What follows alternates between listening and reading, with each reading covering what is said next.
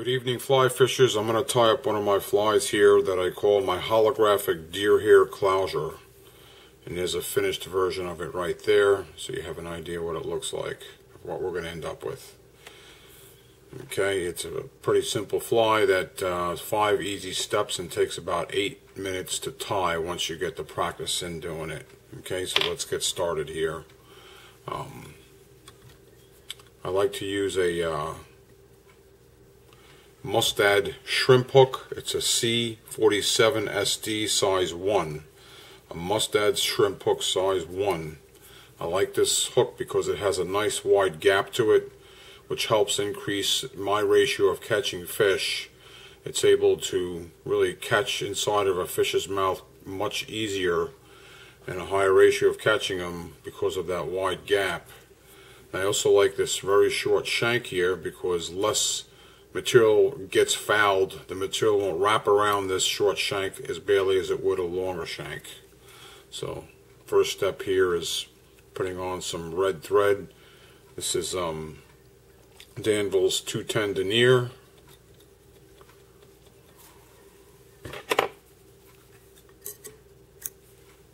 I like to put a little bump there, about 1/4 to 3/8 of an inch back. That'll leave plenty of room for the deer hair. That's going to be at the front of this fly. Build that bump up a little bit, just something for the dumbbell eye to lean against. Okay, I have some medium-sized dumbbell eyes here. Metallic red is this color. Figure 8 it. Get it on there nice and secure.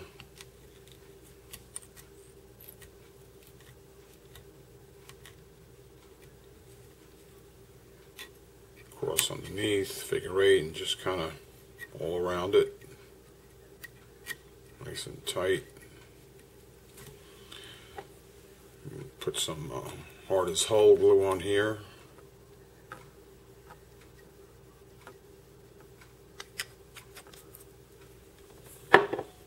Okay, now we're going to tie in the belly.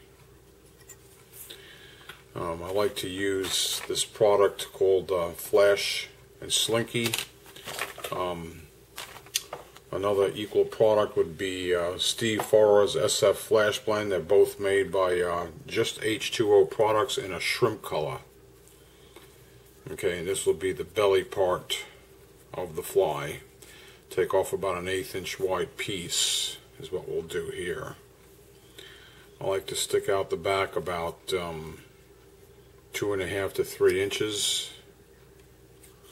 I'll just get it secured on there with a couple of wraps. I'll come back with the ends of that same fiber and kind of just taper it in and stagger it further in and build it up. A couple more strips here.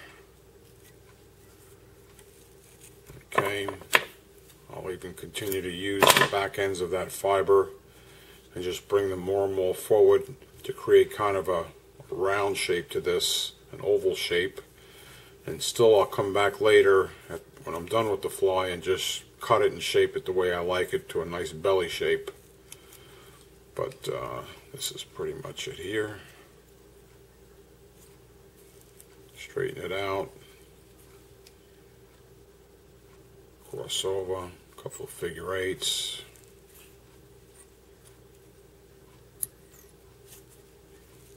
Straighten that out.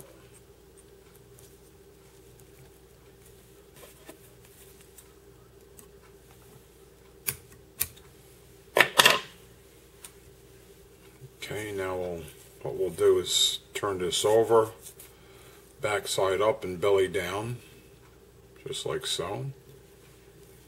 And what we're going to tie in next is our Flashaboo holographic flash in gold color. I like to grab about 10 strands or so, 10 fibers. Put it on each side of the fly one at a time. I like to stick out the back about 1/4 inch past the belly material or the end of the fibers here. A couple of wraps, straighten it out, I like to pull these fibers individually so I have a nice staggered finish at the end of these flashy fibers here. Okay, and I'll take the back end of that batch I grabbed here and then put it on the other side, just like so.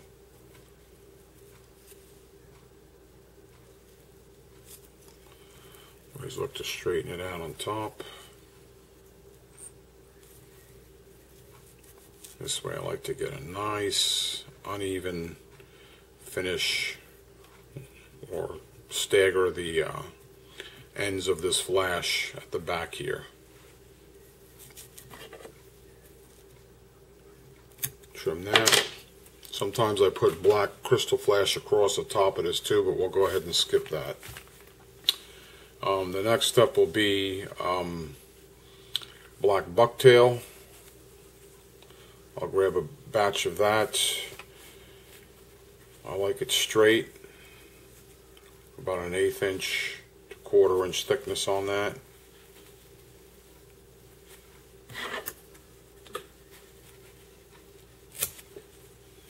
Okay, that should do there.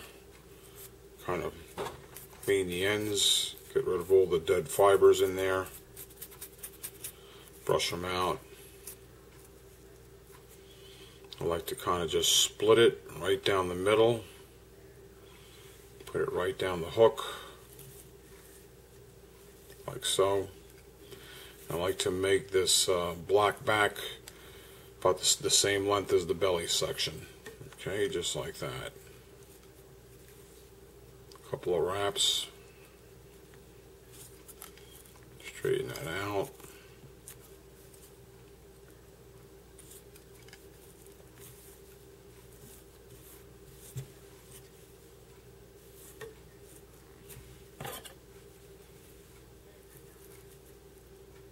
Cut the ends off.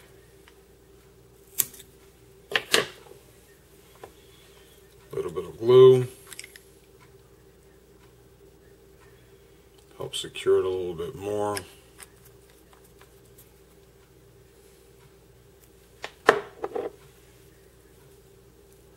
Reseat that bucktail a little tighter. Don't want it to splay out too much. Okay, and now we come in with the last step here, the 5th and final step, with some black deer hair. Grab a clump of this here, about a 1/4 inch thick.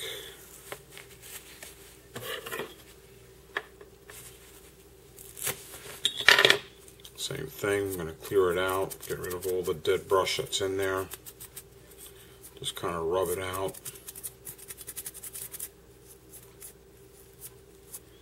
And just kind of grab the end of it. Just place it right over the top of the hook, like so.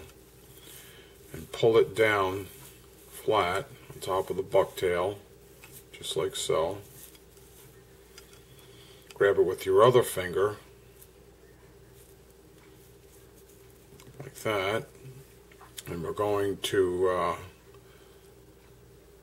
do 3 or 4 wraps and just let the ends of that deer hair flare out just like you're spinning deer hair. And then just take the tips of them that are sticking out and fold it backwards just like so. Just fold it backwards with your other finger, just like that. And hold it down with your opposite finger.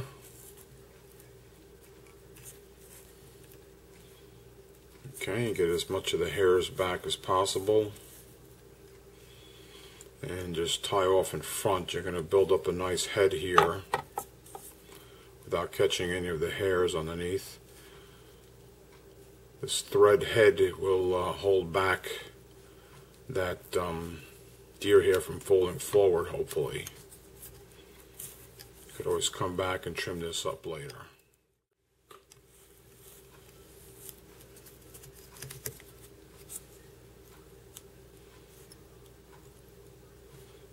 Okay, I'm going to tie this off with my whip finisher.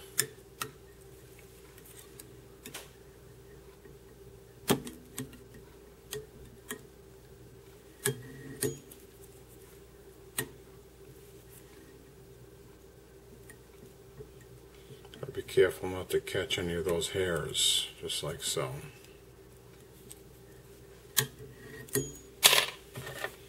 Okay, now the fly is completed. 5 simple steps. Take it out. I'm going to trim this guy up.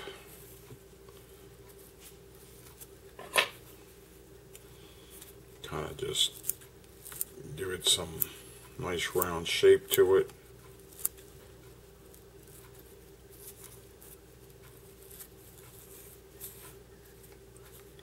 Trim up the belly section a little bit. Make that nice and round. Trim the sides. Give it a nice haircut.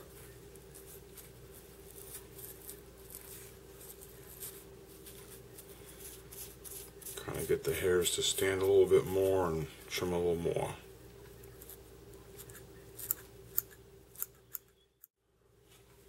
Okay, and there's the finished product. Your holographic deer hair clouds are all trimmed up. This fly is really designed to push more water because of this wide head on the deer hair. It will land softer with less noise. It has a really wide profile to it to show up better in the water, especially stained water, being that it's a dark fly. It even acts as a weed guard a little bit. If the fibers are stiff enough, it can bounce over structure or oysters or anything like that a little bit easier without that hook getting caught up. But basically, that deer head hair really gives it a nice silhouette and shape to the fly, and helps it land softer and things like that. So it doesn't take long to tie, roughly 8-9 minutes, and you're good to go. And that's pretty much it. So good luck. Hope you catch a bunch with them. Have a good one.